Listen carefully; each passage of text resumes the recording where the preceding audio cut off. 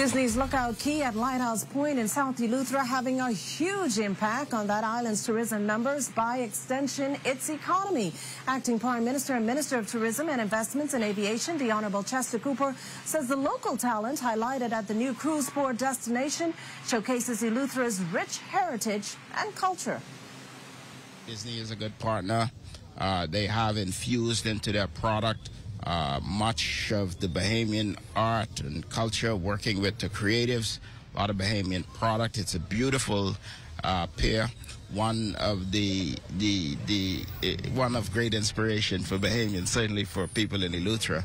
I visited it, I toured it along with the team, and it's really magnificent. It gives us an opportunity to show that the Bahamas is more than just Nassau Paradise Island.